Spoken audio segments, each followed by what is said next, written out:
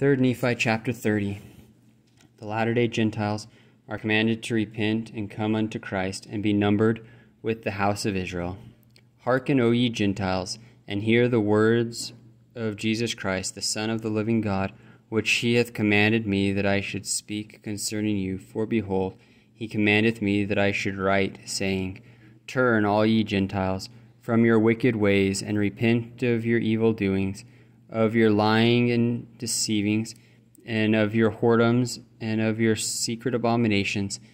and your idolatries, and of your murders, and your priestcrafts, and your envyings, and your strifes, and from all your wickedness and abominations, and come unto me, and be baptized in my name, that ye may receive a remission of your sins, and be filled with the Holy Ghost, that ye may be numbered with my people who are of the house of Israel.